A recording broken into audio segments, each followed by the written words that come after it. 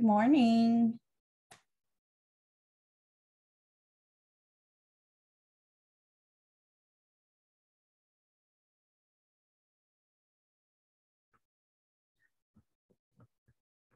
Good morning. Good morning. I am Lori, and this is Dream Big Today Bible Study, yearly Bible study. Good morning, Eileen. Good morning, Sherry.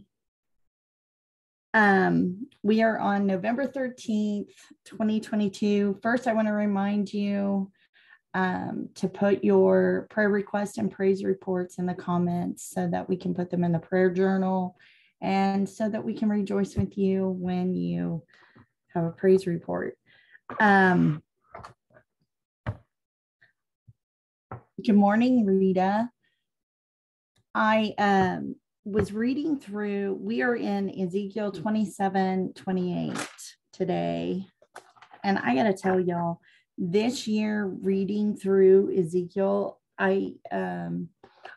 Ezekiel used to be one of my favorite prophets. Well, he probably still is one of my favorite prophets, but I used to love to read Ezekiel. And this year reading through Ezekiel is a little bit tough. Good morning, Jan. Because the judgment that God has for them is just so harsh. So it's a little bit tough reading through it this morning. And the scripture in Ezekiel that we're reading this morning is known as the lamentation of, is it going to be Tyre or Tyr, or I don't know how to say the name. So please forgive me for that. But it's the lamentation. God is having Ezekiel speak to them about their impending judgment that is coming because they are a prideful city full of themselves, I think is the easiest way to say it. God goes on to describe them as this gorgeous ship that is built by the best materials, has the strongest and the best oarsmen that, are rowing for them. And so that's how he is describing them. There were two parts to this city. There was a landlocked portion, and then there was the island portion. God is talking about the island portion. Nebuchadnezzar, I can't remember which one it is, had tried to conquer them. Good morning, Montana. Had tried to conquer them, and he could only conquer the landlocked portion of the city. And those that were not destroyed during that time fled to this island of Tyre. And that's what God is prophesying now about destroying them, because they had, the best of everything. He goes on to tell him in, let's see, he's talking to the prince of this city who thinks himself wiser than God. His riches have deceived him. His wisdom to get the riches has deceived him, and he is all about himself, thinks he's better than anybody. But so the city as a whole traded in all of the finest of goods, the finest linens, the finest wheats and oils. And then they had a slave trade where they traded humans, and Greece, I think it was Greece, brought over some slaves from there to trade with them. And Tyre was known in the slave trade for being cold-hearted and cold-hearted and guilty, cold-hearted, and especially guilty in their slave trade. So they didn't treat their slaves very well. Nothing like, when the U.S. began to do the godforsaken awful trade that we did with slaves and the human trafficking that goes on now, but they were not good. And so this island portion of Tyre was fortified by this great wall. And so God is prophesying that they're going to be destroyed. Comes to pass, the prophecy is fulfilled when Alexander the Great,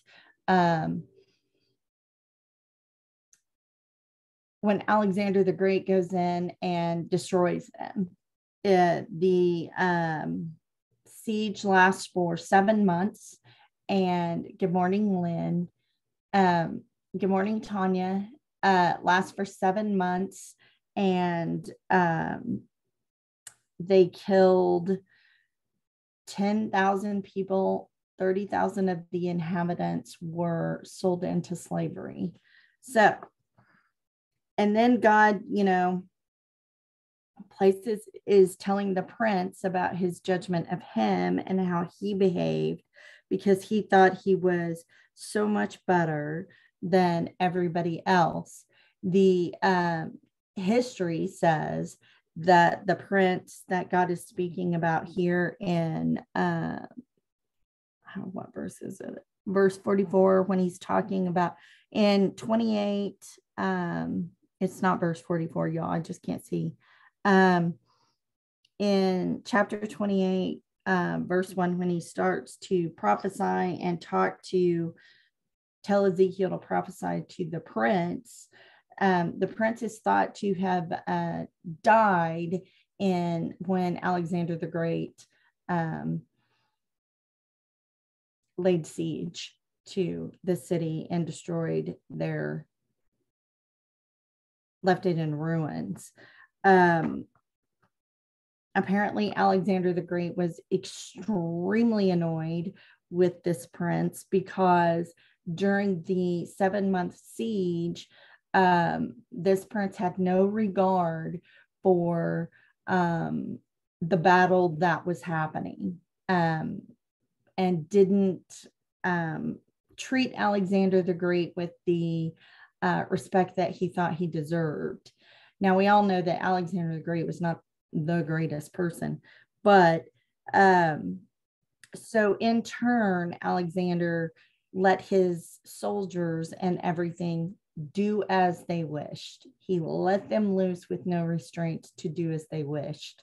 And then they were awful, and they destroyed that city. So, but then I think it interesting. This is what is interesting to me. When we get to verse 11, God begins to discuss, he's talking about Tyre still, but what he's discussing, what it appears to me is it's the fall of Satan.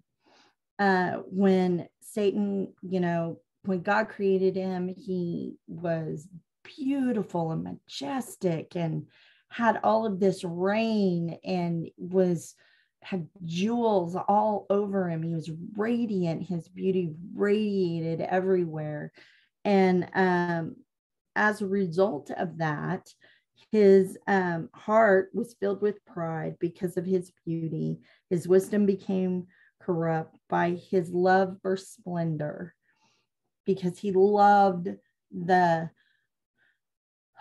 splendidness of everything he could do, of everything that he was. So his heart became corrupt, and we all know what happened. He fell down. And so that is kind of what God is talking about in Ezekiel today. But then he goes on to say in verse 25, the people of Israel will again live in their own land. that I gave my servant Jacob. I will gather them from the distant lands where I scattered them. I will reveal to the nations of the world my holiness among my people. They will live safely in Israel and build homes and plant vineyards.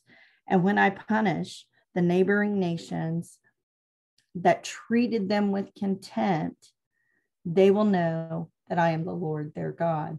So God still says he's going to gather them and bring them back. He always does. He always does what he says he's going to do. So that was like not anything like super in depth. Let's see, is there anything else that I caught?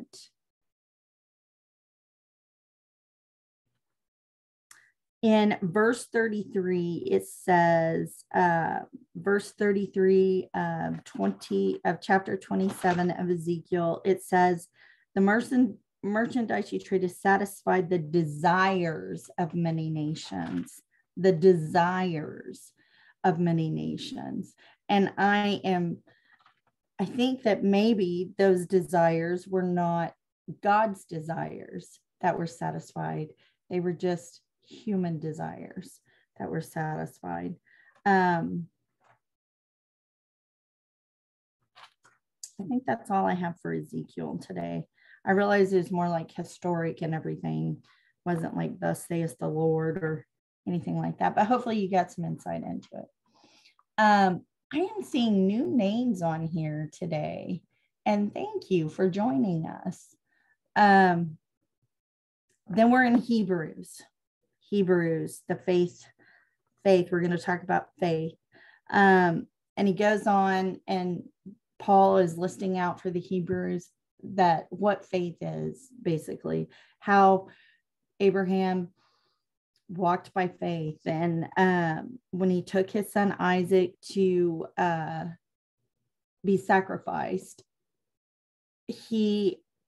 now I've heard several sermons on this, and we all know, of course, for me personally, I could not imagine. But when God spoke to Abraham this way, history says that it was not as jolting or shocking as it would be if God had said to me, to you, I want you to take your son that I have promised you many generations would come from, and I want you to go sacrifice him.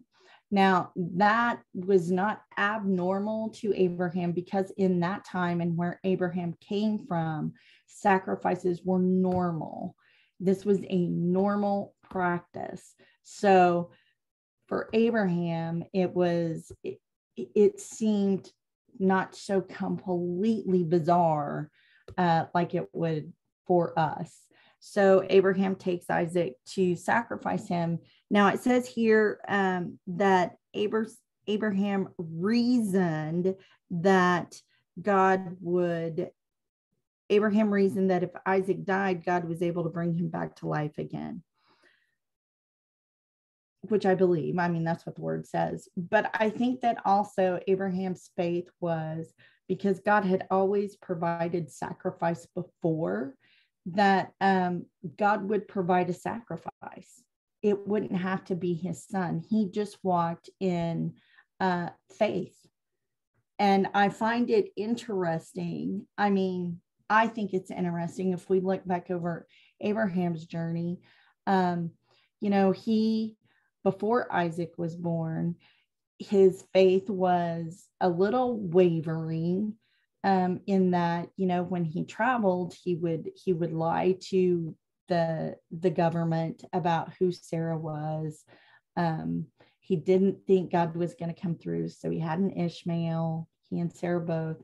But yet he just kept walking. He just kept moving in the way that God wanted him to move. And then here comes Isaac, his pride and joy, his most precious thing. And God says, I want you to take him and sacrifice him. I'm not quite sure, faith or no faith, if I would have been so obedient. But, thank God that he was, or we wouldn't be where we are today. So then he goes on and he talks about Jacob blessing his family.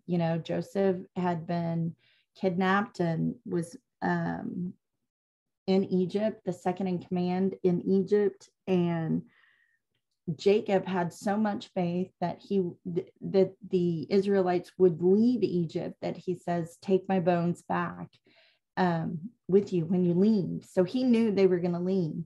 We all have, I think, this is just my opinion, I think that we all have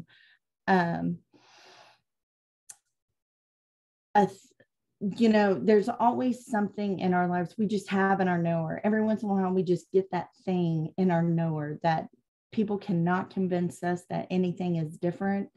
We just know in our knower, and we have faith. We believe that. And I think that thing in the knower is what all these people had. Jacob and Moses's parents and Moses, and they all had that thing in their knower where you just were not going to be moved.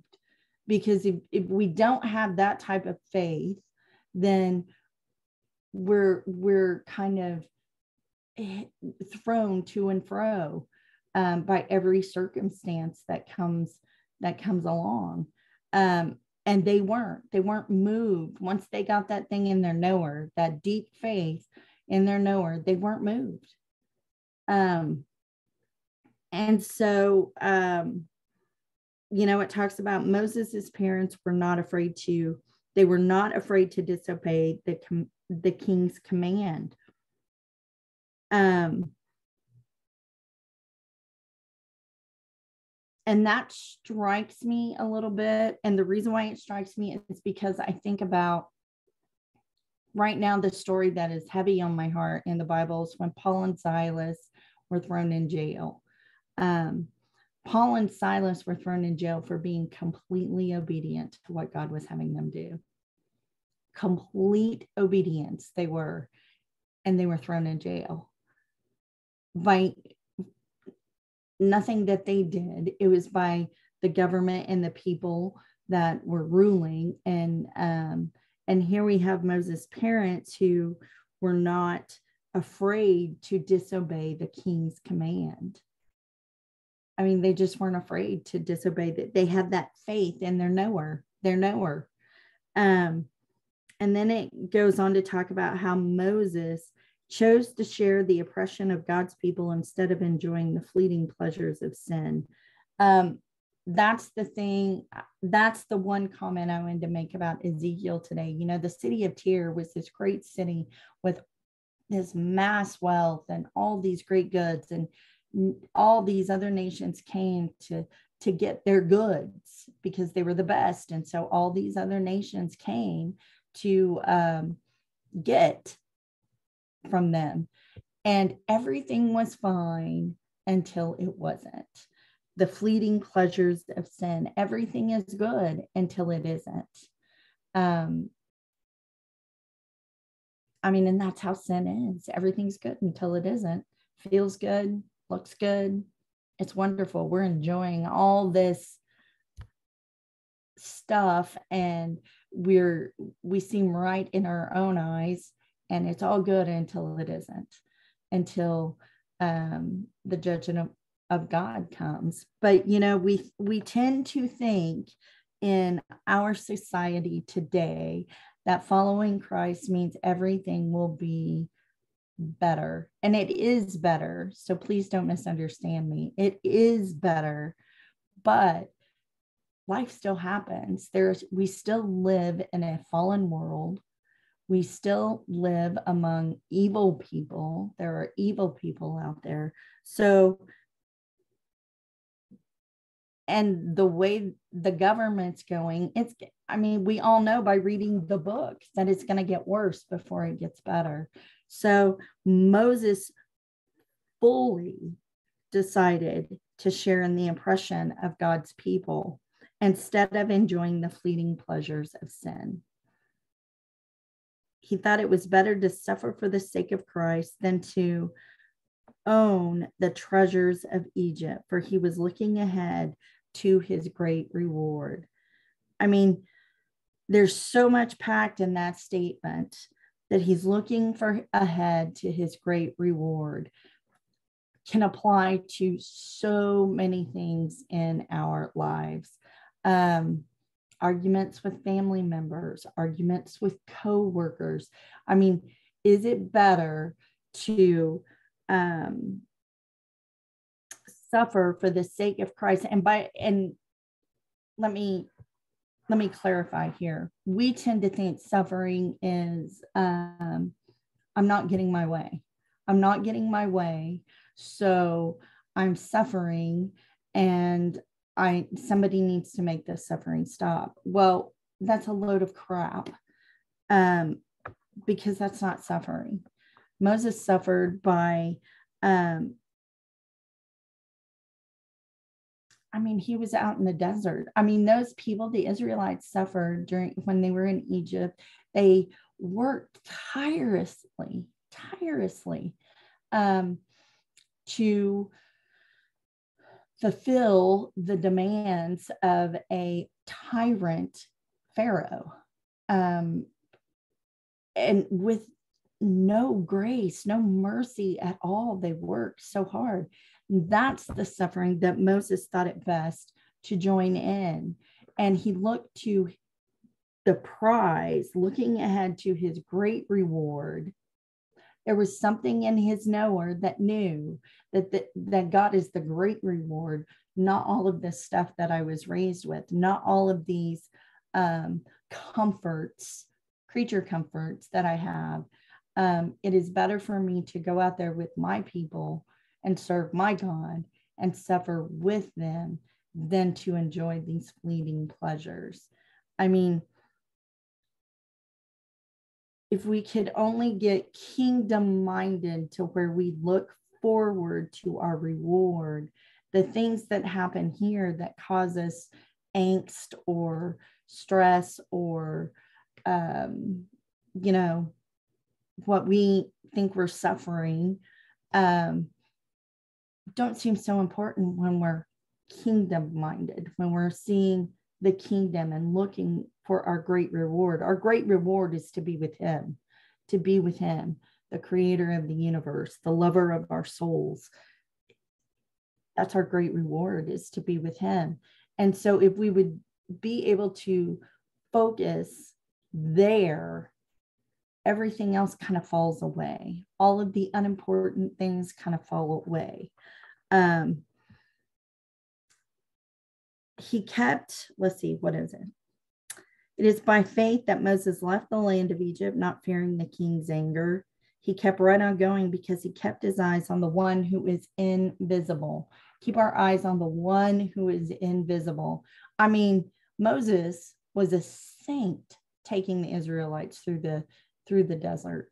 Because I would hate to take a whole group of us through the desert. It would not be good. It would not be good. So it is by faith that he did all those things. It is by faith.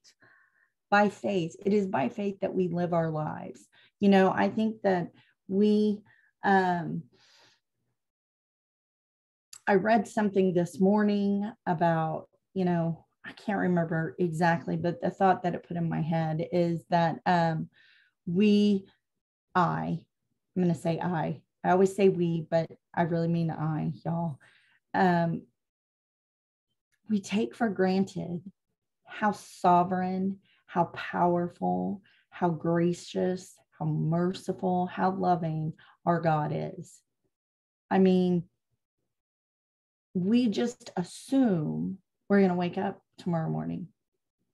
We just assume that, everything's going to be okay, that everything's going to go the way it's supposed to, without thinking. I don't think it's by faith that we think those things necessarily, but I think that we we take for granted how amazing the God we serve is. And we just, he's always there. He's always there, always will be there. He is the same yesterday, today, and tomorrow, never going to change. He's a loving God, merciful God, gracious God, sovereign God. And his sovereignty is that he doesn't squash us like a bug. He doesn't give us what we deserve. He can hold back his wrath. So, and yet we take such liberties with our lives that are not our own. We take such liberty. So, anywho, it's kind of a rabbit trail I got off on. But then we're in Psalms 111. It says, everything he does reveals his glory and majesty. His righteousness never fails. He causes us to remember his wonderful works. How gracious and merciful is our Lord. He gives food to those who fear him. He always remembers his covenant. He has shown his great power to his people by giving them the lands of their nations. And he does it. And all he does is just and good. And all his commandments are trustworthy. They are forever true, to be obeyed faithfully and with integrity. He has paid a full ransom for his people. So even though this is Old Testament, we're hearing about how he's paid a full ransom for his people. His commandments are trustworthy. We can trust everything that he says, regardless of our issues. We can trust everything that he says as true, as able to lean on it, as able to stand on it as a firm foundation. I'm going to stand on this. This is who my God is. And then we go on to Proverbs. And y'all, the Proverbs that talk about the wife being the annoying dripping faucet on a rainy day, or it's better to sit on the edge of a roof than listen to a nagging wife every day, are funny to me. Because when I first started serving God, I was married, and I was in a physically abusive relationship. I would like to say that it was of no fault of my own, but I can push some buttons, y'all. So, I mean, there were two sides of that, but I would always read these Proverbs and I would think, oh my gosh, I am a dripping faucet. I am a nagging wife. That is who I am. And so they're always funny to me. And I always remember them because they made such an impact on me when I was married. And I tried not to be that person. But ultimately, I was that person because I didn't really know God very well then. But that is all we have today. I want to pray for everybody before I hop off here, as I always do. So, Father God, I just thank you for your many blessings. I thank you for your grace and your mercy that you have for us and that you show us every minute of every day. God, I thank you that you are such a loving, sovereign God. God, that you rule and you reign over our lives. And God, I thank you for that. God, I thank you that you can, you reveal to us the full measure of the faith that you have given us, God, that we would be able to walk in the full measure of the faith that you have given us and trust in you in everything that we do. God, that our eyes would be focused on the invisible and what our great reward is, which is you, instead of the circumstances going around. God, that we would be able to look forward to our great reward and be kingdom-minded with every decision that we make. And Father God, I pray blessings upon everyone who would hear the Bible study. I thank you that you place the Bible study before whomever it needs to be placed before. God, that you make a way So, Father God, I thank you for what you're doing in all of our lives, what you will do, what you are doing, and what you have done. And we just thank you and we praise you in Jesus' name. Amen. So have a wonderful day with your family. Enjoy the beautiful sun. It's a little chilly, but enjoy each other and enjoy your community. And thanks so much for joining me today. I appreciate it. And many blessings upon you. Thank you, guys.